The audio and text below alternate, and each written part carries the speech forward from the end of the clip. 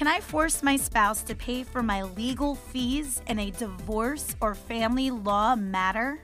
There are certain appropriate circumstances where one spouse should absolutely be held accountable for the legal fees of another spouse.